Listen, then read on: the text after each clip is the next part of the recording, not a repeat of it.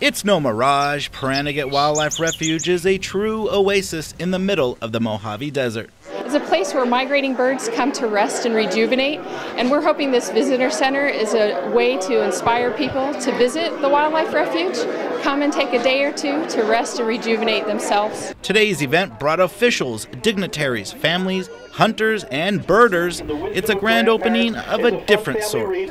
So how big's your falcon? And they'll throw their feet forward at 200 miles an hour, hitting and ripping at 200 miles an hour. With funds from the Southern Nevada Public Lands Management Act, Pahranagat Wildlife Refuge was able to receive a $4 million facelift, including new trails, staff facilities, and a visitor center. We were able to do a green building, which has a lot of advanced technologies to keep our bills low and to be able to keep this maintained into the future for future generations to experience.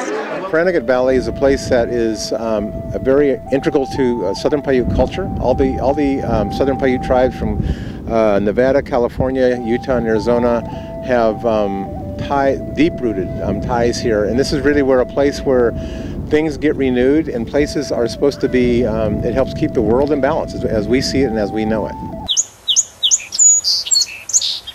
All kinds of wildlife is obviously drawn here because of the water that is just so precious in the desert. It's a place that attracts lots of wildlife, but also people. It's a wonderful location for visitors to come and experience the wildlife. There's regulations that you must follow that are issued by the state of Nevada, and you have to have a hunting license. I had no idea this was up here, and it's quite amazing. And this is my second trip up in less than a month. It's really beautiful. I really like the visitor center because it means a lot to the tribal people, and even though I'm not part of their tribe, I think it just makes them proud to have a special spot for them. What's the discipline involved in being a birder? Patience. Lots of patience and the right time of day. What's the holy grail for you? Any kind of raptor catching a fish out of the water. We have a lot of diversity. You look through your binoculars, look out from your car, or stop after riding your bike, and you will just see hundreds of different bird species. You know a lot about birds? No. You don't know anything? You work here and you don't know anything about birds? Your boss volunteered you to do the interview, you don't even know anything about birds. I know the basic birds. How many bird species come through the Pahranagat Valley? In Pahranagat National Wildlife Refuge, we have over 200 bird species, and you cannot list them all. That's a challenge I'll accept.